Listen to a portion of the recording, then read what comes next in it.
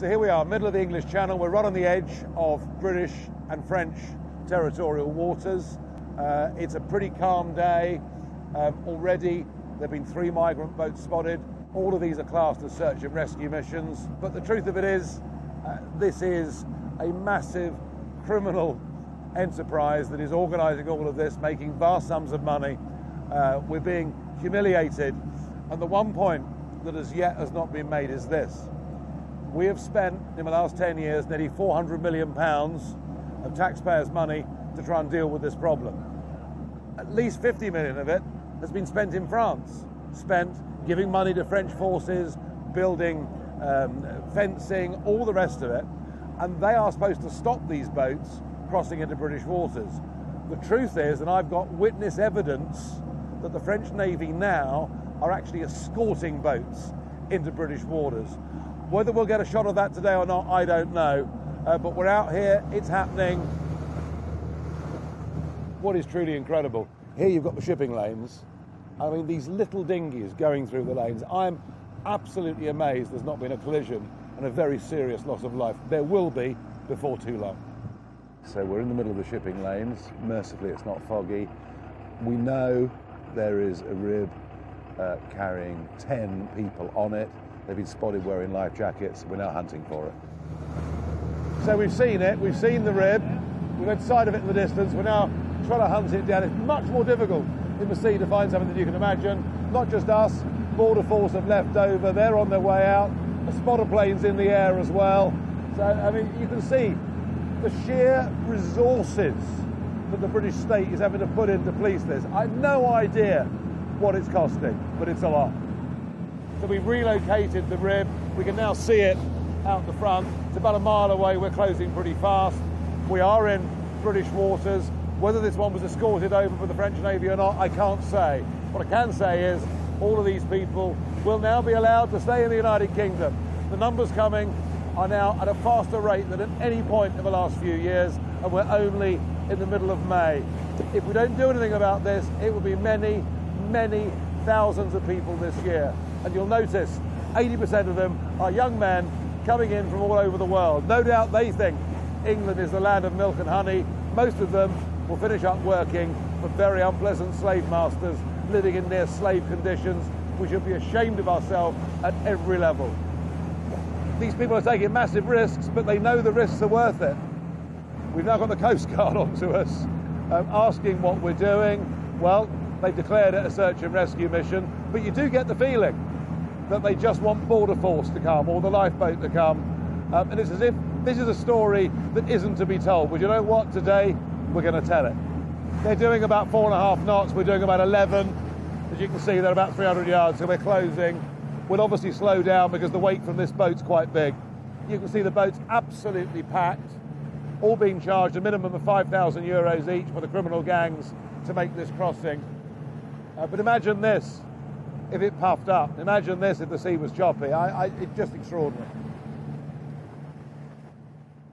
We could put them under tow, but there's no point because we know that Border Force Speedwell is the vessel is on its way from Dover, so we will just kind of keep guard here. We're having 1 or 2 language problems here. We're telling them a lifeboat's coming, but we're going to stay with them anyway. I mean, you can't believe when you see how close the water is to the edge. I mean, how massively overcrowded this is.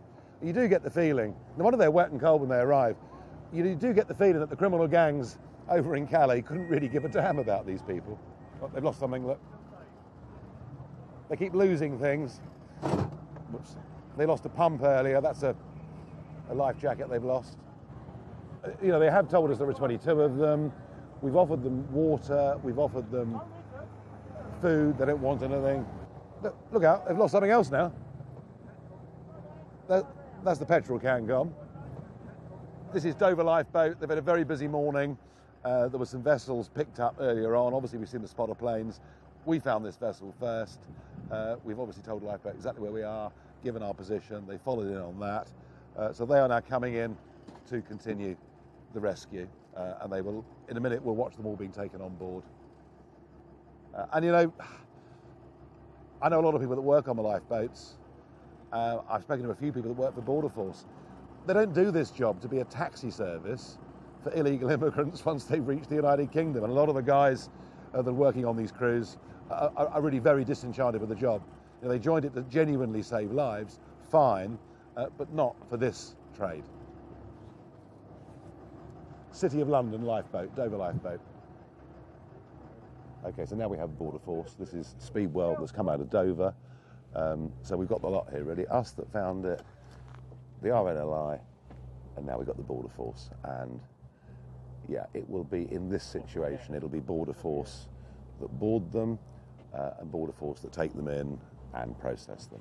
I came out here today not knowing whether we would find a boat, let alone be the or see a boat, let alone be the first vessel to actually come across one. It was pretty extraordinary seeing how many people were in it and how much water it was taking in too. And that's in calm conditions. I do want the wider public to understand what's going on here. I want them to get into their heads the scale of what is going on, the criminality that's involved, not just on the other side, but for many when they get to the United Kingdom and finish up working, whether it's in car washes or whatever it is, but effectively becoming modern-day slave labour to pay off the cost that they've paid to come. And you might as well have a big sign on the White Cliffs of Dover over there that says anyone that comes to Britain illegally can stay. Australia faced this a few years ago. They dealt with it. They said anyone that comes with this route won't be allowed to stay. That is what we have to do as well. We are being taken for a ride by everybody, including the French Navy, who are allowing these vessels to come into British territorial waters despite the money we've given them to prevent it. Just to make it even more fun, we've had an engine problem. So we're hoping that we don't need to be towed in with the RNLI, but I think they fixed it. We are now going back into French waters. What we know is that a French naval vessel has been seen escorting boats, plural, escorting boats, and they're taking them out of French waters to get them into British waters, then they're off their hands. This is the other thing I wanted to film and see today, but we've already had the French Navy on the radio telling us, steer clear, it's a search and rescue operation. 2 boats. Just had it confirmed that next to that vessel there are 2 boats. You can probably see one on the left there now. So, here's the issue. Here's the issue. They should not be doing this. We paid them tens of millions to stop this. They are acting as an escort for illegal migrants into British waters, then they're off their hands. Because they know we want to go and film this, they've given us a warning on the radio to steer clear. It's a search and rescue operation. They always say that, hey, we've just rescued one ourselves. They don't want this story told, and if we were to get too close to this, I have no doubt the French Navy would board us, be pretty aggressive, and we'd probably finish up spending the night in Boulogne. Yep. This is handover. So now we have a French naval vessel basically intimidating us. They don't want us getting film of what the French Navy is doing, so that we're, even though we've just left French waters, there is a feeling they don't want us filming their own little rib now with the one full of illegal migrants. And it's just an attempt to cover up the whole story. It's outrageous. So now what the big French vessel has done is come in between us and the migrant boats. Incredible. These migrants do not want to go back to France. There have even been reports of migrants firing flares at the French equivalent of the RNLI, not wanting to be rescued. When they're sinking, they do want to be rescued. But no. And you saw with the boat earlier, when we were trying to speak to the people in the boat, they just kept shouting, England, England. That's what it's about. So you're about to witness what is known in the trade as a handover. It's never been proven before. It's never been out as part of a national debate. There you've seen the escorting of the French Navy of the dinghy into British waters. Their smaller boats staying with them for safety. And now, here we see on the horizon, the British Border Force coming to collect the illegal migrants from the French Navy who escorted them into British waters. That is it. It's a complete and utter outrage. We have just been told by UK Coast Guard that they will commandeer this vessel if we film the handover between the French Navy and the British Border Force. So it's not just the French threatening us, it's now, somebody here I'm out with, they're threatening him with his living if we tell the truth about this story. This has got to be out there. Home Secretary, you've got to act. So the big French naval vessel now has gone. They've done their job. They've escorted that little dinghy on the left there into British waters. They've now left their own rib off the big vessel just to make sure they're safe until the handover to the border force. This is an outrage. This story has not been told until today, and it really is important. Wow.